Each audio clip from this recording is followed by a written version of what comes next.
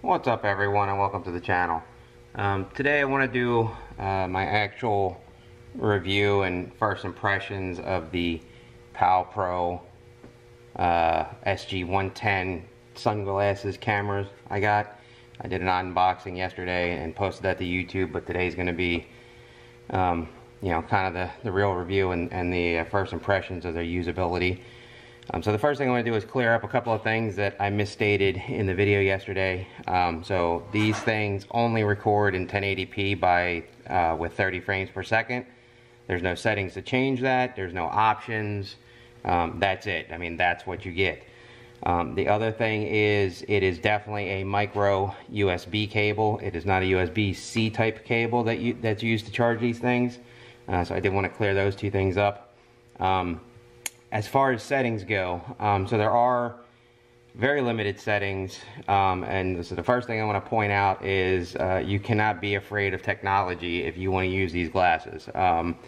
There's no interface, there's no application, it doesn't sync with your phone, it doesn't sync with a tablet, it doesn't matter whether it's an Android device, an iOS device, there's no syncing whatsoever.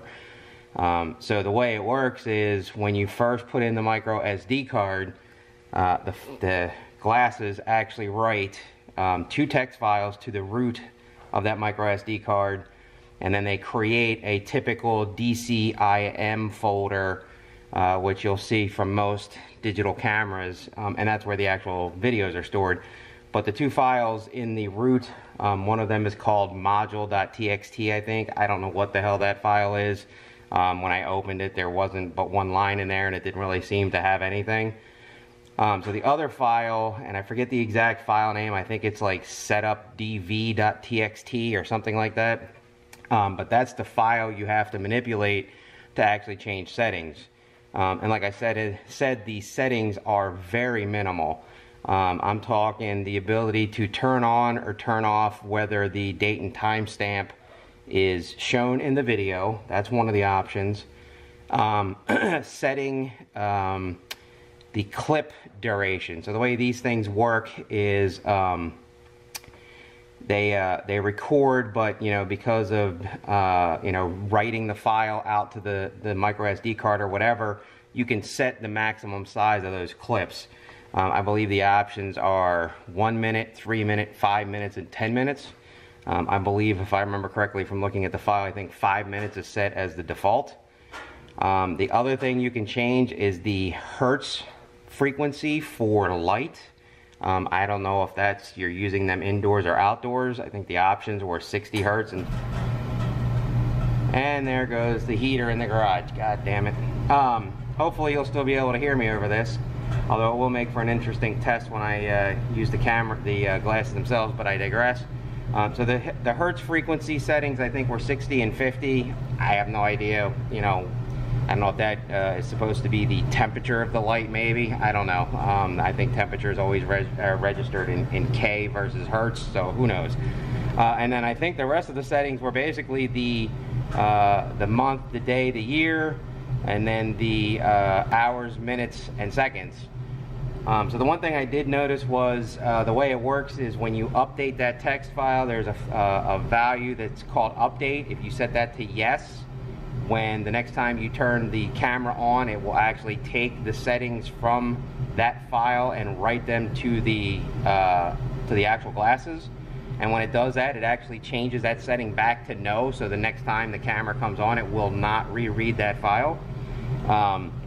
As far as the time goes, you know, obviously you're setting the time based on when you're first installing the card into the camera. The camera reads that value from that setup file, and then it writes it to the camera. Now, the thing that I don't know, because I haven't actually used them long enough to know, is if the battery in the glasses completely dies, does that time go away? Now, I know that I set the time last night, and today, this morning, I did a couple of quick test videos, and the time was actually still accurate, but this has not lost complete power. So I don't know if the memory is a flash type of memory, and so if it dies, it loses everything that's in the memory, or if it's more of a you know, a RAM-based or ROM-based type of memory, where even if it dies, it still retains that value. I don't see how it could possibly do that. I mean, if there's no power to the device, the clock value is not going to continue to increment. But again, like I said, I'm getting into the technology aspect, so if you're not looking for technology stuff, again, this set of sunglasses is probably not for you. You know, so that's the technology aspect of it, the setup of it. So the usability of it is pretty straightforward. I mean, there's basically this button right here, and that's it. I don't know if you'll be able to see this in here. Let's see. So I don't want to turn them on yet, but there is a light right here under my thumb that comes on, and then there's another light back here that comes on. So basically the way this works is when you press this button, and it will click, you will feel it and you'll hear it click. These two lights will come on solid blue. This front light will stay solid blue for maybe 2 or 3 seconds, and then it will start flashing. When it's flashing slowly, it is actually recording. So this is a one-touch button. You hit it, it turns the camera on, it does its really quick boot up sequence, and then it immediately starts recording. So if this is flashing, if the front light is flashing a slow blink, it means the camera's recording. If it's solid blue, it means the camera's in standby mode. And if it flashes fast, it means there's a problem with the camera. Either card's not inserted correctly, or whatever the case may be. This light back here actually changes from blue to red. So when you're charging it, it will actually be a bit of a red color. And then when it's completely charged, if the micro SD cable is plugged in and it's completely charged, this backlight turns solid blue. So that's kind of the indicator lights. So while it's recording, when you first hit the button and it turns on and it starts recording, if you hit the button again, this front light will turn solid blue, which means the camera is now in standby mode. It stays powered on. If you hit the button again, it will start recording again. So that's basically turn it on, or turn the recording on, turn the recording off. I don't know how long it stays in standby before it will automatically shut off to conserve battery.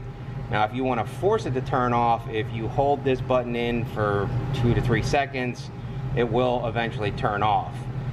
The one thing to note is there is no sound indicators. So other than the clicking of this button and the physical tactile feel, there's no sound to indicate that you're recording or not. All it is that light blinking that tells you that. So if you're going to use these glasses, the first thing I would recommend is you turn them on, you wait for that light to go from solid blue to slow blinking, and then actually put them on your face.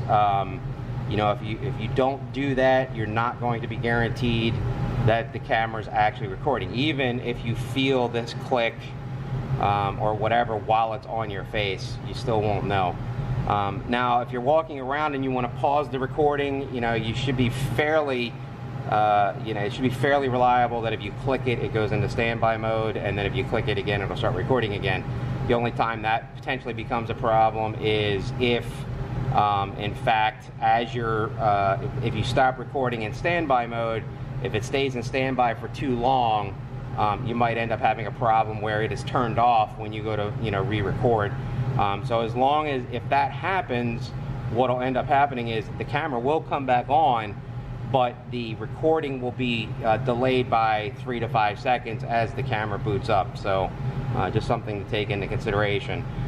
The other thing to take into consideration is you can see that the camera is, directly on the bridge of the nose. So, most people, when you're looking at something, obviously the camera is going to be facing in that general direction.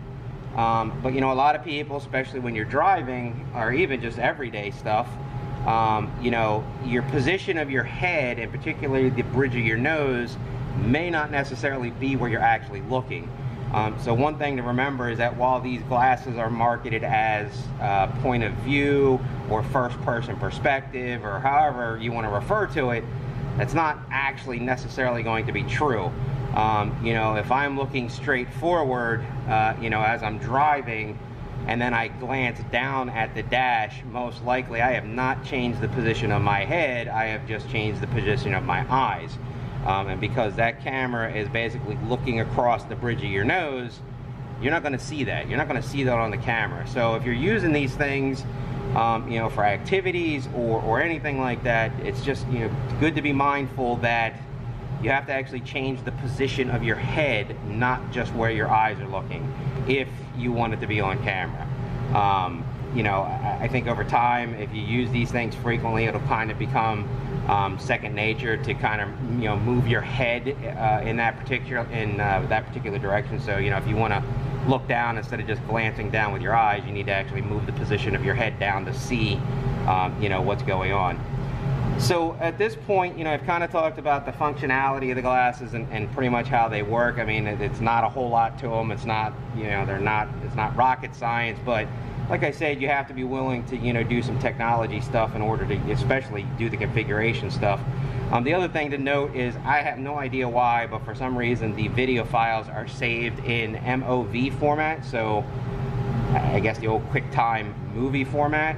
I have no idea why. They are 1080, you know, they are 1080p resolution at 30 frames per second. I did check the properties of the file, and they do say that.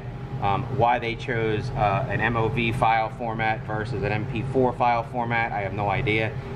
Maybe it's got something to do with MP4s could theoretically lose, you know, clarity from an audio or video perspective because it is technically a compression-based format. But you know, MOV, I don't know if MOV is compressionless or not. But there's just one thing to take into consideration. You know, if you don't have a lot of skill with converting file formats, or if your image editing software doesn't support MOV files, it's just something to take into consideration that, you know, there is an extra step in using these movies from the perspective of putting them into other video formats. So, you know, MP4s or AVIs or whatever, you know, video file format you use. So now I'm going to kind of go into actually footage from the camera itself. So got to do a couple of things to get that set up, so I'll be back in a minute. Okay everyone, so right now this video is actually coming from the glasses. I have the glasses on right now. I actually put my contacts in today so that I could actually see while I was using these glasses. So what I want to do now is I want to kind of do a comparison between the video from the camera, or from the glasses, versus my other primary camera I use for doing my videos. So I'm going to hold this out and kind of get it in close so you can see. So this is a Canon PowerShot SX730, and it's got a 40x optical zoom. So this camera actually has a high you know, length of zoom lens on it. So this is what I use to do most of my videos. Every other video on my site, with the exception of the drone footage and some of my earlier videos, is with this camera. Except for obviously the video you're watching right now. So the sound and everything right now is coming from the glasses. You know, the one thing I haven't figured out yet is where the actual microphones on the glasses are that pick up sound. I'm hoping I'm pretty clear from the perspective of the fact that I'm actually wearing the glasses. You would certainly hope it picks up that person very, you know, pretty good. So what I'm going to do now is I'm going to actually walk around the garage, and I'm going to actually do a comparison of the video from the camera, the video from the glasses, and a video from this. So obviously I can't put this in the same position as the glasses. You know, I would look pretty funny with these things sitting on the bridge of my nose. And that's actually one of the reasons why I wanted the glasses, because, you know, you see people walking around with GoPro strapped to their heads, or they're wearing the chest harness and they're walking around with their cameras on. And I don't know, I'm a fairly introverted type of person, and that's actually why, you know, I've purposely tried to not actually be in my videos.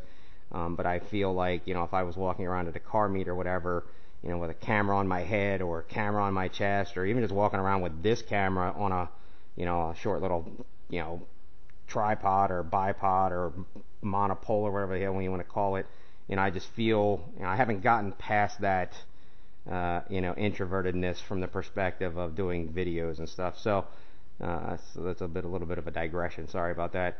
So what I'm going to do is I'm going to actually hold this camera more at chest height, as I walk around the garage, and I'm going to be recording simultaneously between the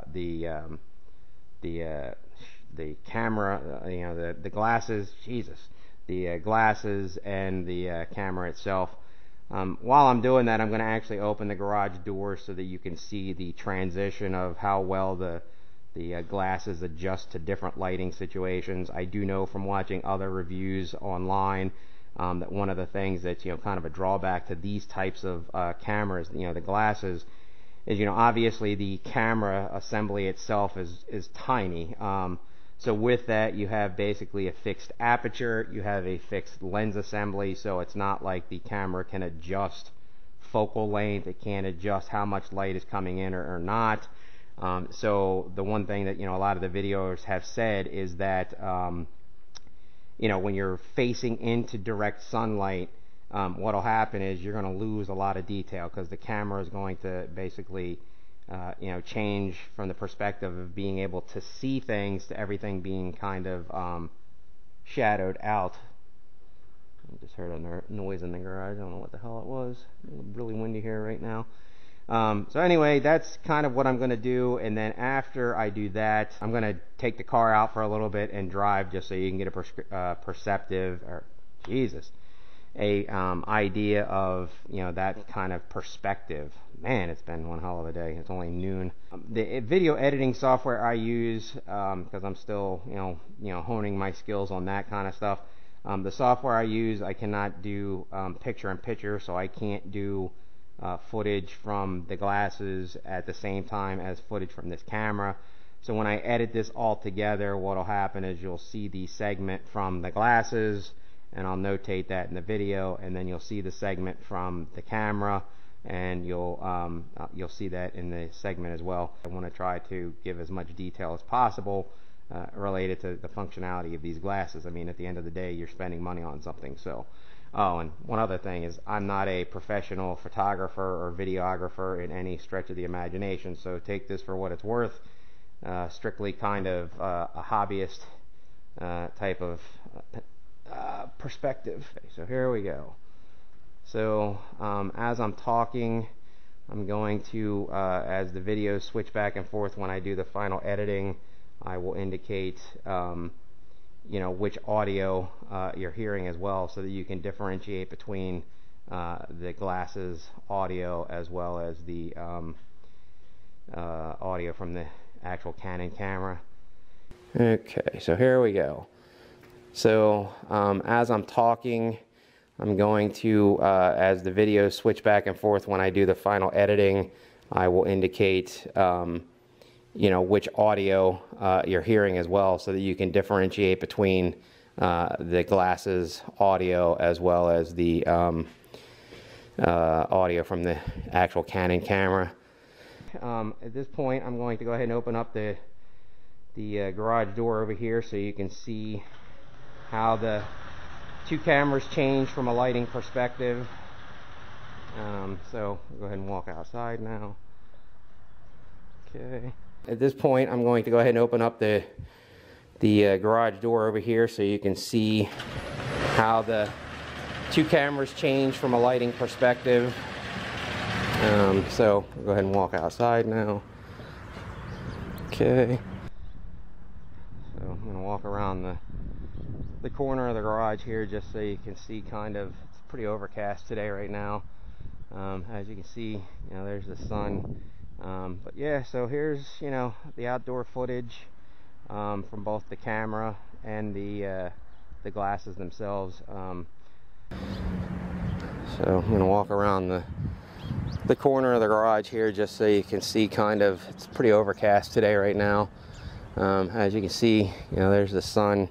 But yeah, so here's the outdoor footage from both the camera and the glasses themselves. So the one thing I did want to do is kind of show you how dark the actual lenses are, because they are, if anything, they're definitely a nice pair of sunglasses.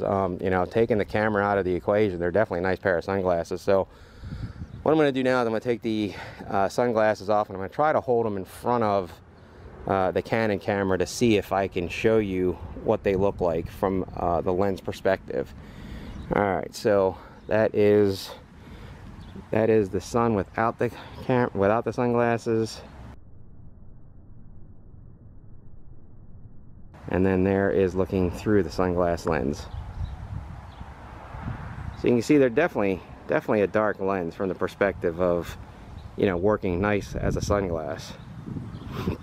So at this point, I think what I'm going to do is, one, I'm going to check to make sure the glasses are actually still recording. And then if they are, I'm going to go ahead and take the car out and do a little bit of driving for that perspective. So at this point, I think what I'm going to do is, one, I'm going to check to make sure the glasses are actually still recording. And then if they are, I'm going to go ahead and take the car out and do a little bit of driving for that perspective. So here we go, doing a cold start with the sunglasses on. From inside the car, I should say.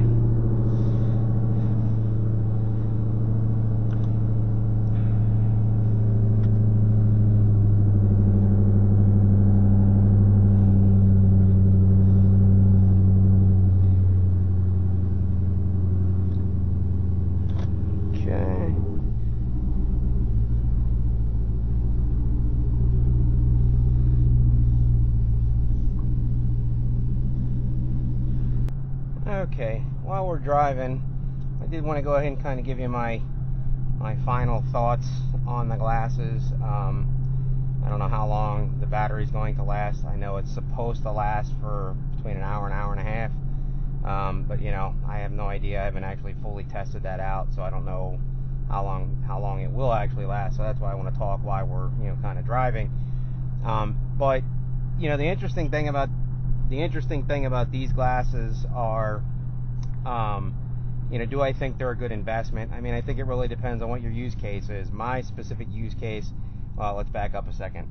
So, you know, like we talked about already, first person perspective, you know, kind of, you know, point of view type of camera footage is great, but, you know, like I said, they're basically aimed where the bridge of your nose is, and if you're not changing your perspective by turning your head or looking up or down by moving your head, you're not really getting a true vision of what the person is actually looking at.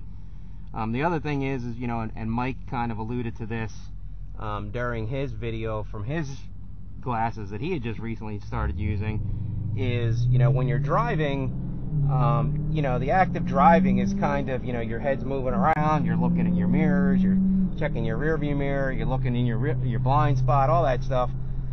You know, I don't know that from that perspective, that kind of footage is going to be really usable. I think, you know, from somebody watching it, you know, it's going to be kind of jerky motion and, you know, that kind of stuff.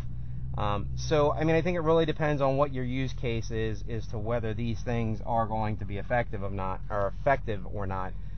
My specific use case is that I plan on using them at car meets. So when I go to the cars and coffee events and that kind of stuff, I can walk around, I can video cars and stuff, and even conversations with people, and not feel, you know, like I've already mentioned, you know, since I'm an introvert, not feel like an idiot walking around with a camera strapped on my head, or you know, to my chest, or walking around with a camera on a, you know, a selfie stick or whatever. So for me, I think that they're going to be beneficial for that. I think, you know, I posted about how I'm getting drag radios and all that stuff, so I will be going to the track and doing some quarter-mile runs. I think that, you know, from that perspective, they'll be good because you're going to be a fixed focus looking, you know, straight ahead. So, you know, you'll see that. Another thing I didn't even think about is I'm wearing an actual hat right now. So I don't know if you can actually see the bill of the hat actually in the video right now. So, you know, that'll be another thing to take into consideration is, I don't know if that was that BMW that was sounding like that or what. So anyway, sorry, I got sidetracked. So again, you know, if you wear hats a lot, I don't know if that's going to take away from the field of view, you know, of the camera, whatever the case may be. So, you know, for my use case, I think, you know, using it at car meets, using it for drag strip runs, also using it for things like install videos. You know, I do want to start doing some videos about how I clean the car and how I do that kind of stuff. And, you know, having to hold a camera or set up a camera on a tripod, you know, it makes it very difficult to, you know, set up the right angle so that I'm not actually in the video. You know, so these I think will be perfect for that because, you know, again, you know, hopefully I'm not in the video that much right now. Maybe you'll see in my hands or whatever the case may be. But from that perspective, you know, I think it'll be good for that. So again, like I said, you know, whether these are right for you or not really is going to come down to you and what you want to do with them. Now the other question is you know, price. So I don't know what the hell's going on with Amazon or with this particular product or what the case may be, but when you go to the Amazon site, sometimes these things on the product, on their product page, the actual product page for these glasses, show them as being $60.99. Other times, like last night when I posted the actual unboxing video, I checked the product page and they were showing us $10.99 again. So I have no idea why they keep changing between $60 and $10 basically. But before I went out and started doing this particular video, I did in fact check my credit card company. I went to the account and I saw the Amazon transaction actually is showing up now. And that transaction showed up as being the $19 like you saw on the order page in the unboxing video. So that means they charged me just $10 for these glasses. So I mean, I think if you can get these glasses when they're $10.99, I mean, to me that's a no-brainer. I mean, you're getting a pair of glasses, and it's even they're even just nice sunglasses. They fit good on at least my head.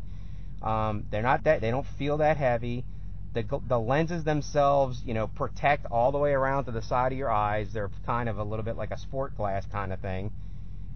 They got good, I think I'm pretty sure they're polarized lenses. You could see hopefully in the other video, you know, in the earlier part of this video, how dark the lenses are. So I mean, even if you get them just as sunglasses, I mean, I think $10.99, you know, from that perspective is, you know, kind of a no-brainer. Now the $60, then to me it becomes a little more subjective. I think there's other glasses you can find that have cameras in them.